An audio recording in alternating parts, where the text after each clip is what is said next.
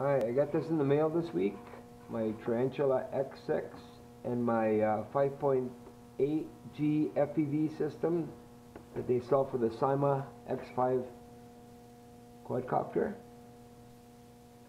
Right, since the weather was bad, I had a couple of days to see what I can do to improve my Tarantula.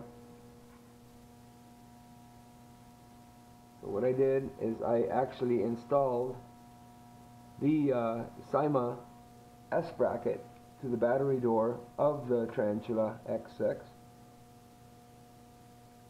The wiring is slightly different, so it doesn't quite work to record in this configuration. So what you need to do, this system works off a ground pulse, short pulse, starts recording pictures, and if you hold it for about a second, it'll start recording your video. Right, so what I do is, before I fly, all I need to do, here's the screen, I'll discuss how to mount this in a second. All I do is short these two wires out. Short, that was a photograph. Now, if I short them out longer, you can see the record comes on, right? Now, when I'm done flying, I short this out again, it stops recording. Eventually, I'm going to get a pigtail, put it on here, put a micro push button switch on here so I can just press it for a second and activate the camera so I don't have to carry the stupid wire around with me when I go fly it. Right. Very easy to mount, right? The screen, what I had to do on the screen is I had to make a little aluminum bracket that locates off the two holes that are used on the Syma controller to locate the screen from moving around. So I made an aluminum bracket, put 3 holes in it, drilled 3 small screws in the top of the remote and screwed it to there. Right, it works very well. Looks really good, actually, same width as the controller. Right, this is about the cheapest FPV system you're going to be able to put on your Tarantula. Right, it works pretty decent. There's very little jello. I haven't tested it on the Tarantula yet, but I've got to test it on the DM007, and I found out it's too heavy for it. You only get about 1.5 minutes, 2 minutes flight time. Now, my landing gear, this is actually the adjuster rods from my blinds.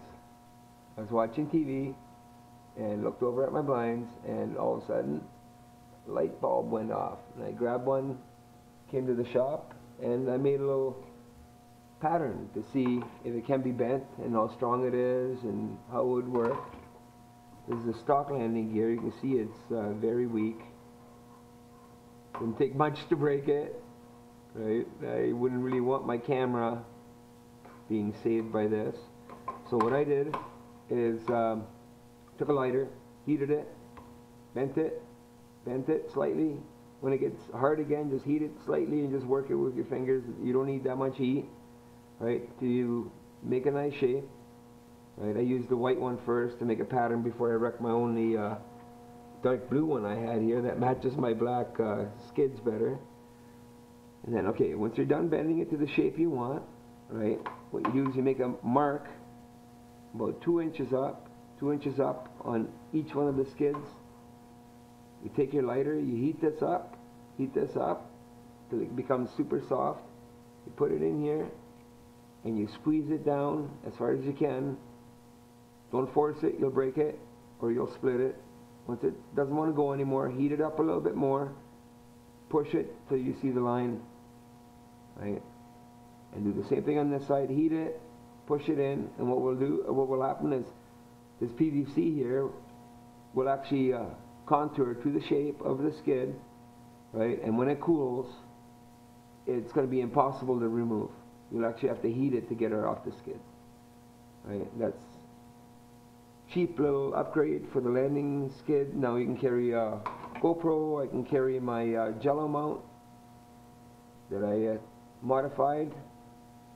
Right, it makes it super strong. Right, I also put 4 extra screws in the landing gear. It's got little bungs there, but they don't have any holes drilled through, so I put that in there. Battery wire mod. The battery, the quadcopter has its wires up front, and the battery plugs in up front. And it's a pain in the ass to go flying when you have to take the stupid door off, do the battery up, close the door, put everything back together. Right, the thing's been blinking for like a minute, right, of, you know, lights blinking everywhere. So what you do is you cut the grill out. You're going to have to take these wires out of this connector. Make sure you mark the black one so you put them back in the right order. You're going to have to poke a little needle that will bend the little tab that releases the pin. Pull it out backwards. Reroute it to the back of the quadcopter. Right. There's a hole on the connector. You can poke it to bend the little retaining clip back in place after. Insert the wires back in. You'll notice they'll clip in and they'll lock in place. Right? Then now what you're going to do is, see, here's the mount attached to my battery box lid. I drilled 4 little holes, 4 little screws, put the S bracket on there. I can attach the Wi-Fi cam, the 4.8 G FPV for the Syma. Clips right on there. I can use it on my Syma. Right.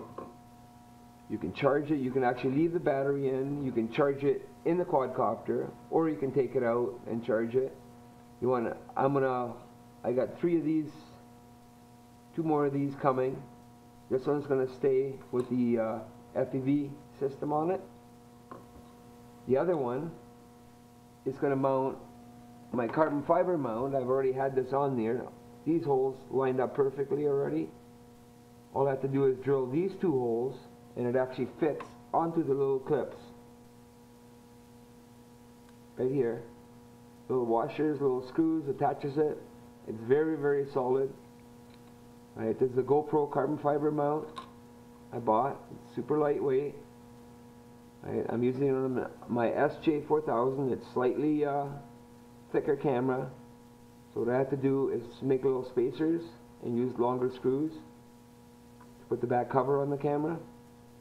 And I've cut out the center on the carbon fiber so I can actually see the screen and see what I'm doing on the menu when I'm playing with the camera. Very easy to mount. Looks a lot more professional than bungee cording it onto your camera or using these awful plastic mounts. Should take away the jello in your videos. Have to test it. Maybe tomorrow the weather is nicer. Now, the other mod I've done is I've taken prop guards, cut them as close to the back here I could cut them, and I flipped them around because they actually look way better flipped the other way, and they're kind of useless over here. I screwed them on. First time I grabbed one of the prop guards, it fell off because basically the screw head's the same size as this pin, so they don't work. They're not going to stop anything. They're just a waste. But if you want to keep the light covers, cut them down, flip it around, looks much better. Right.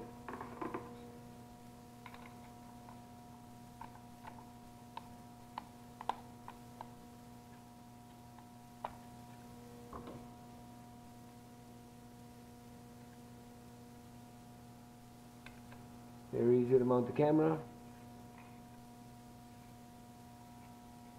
Very easy to go fly.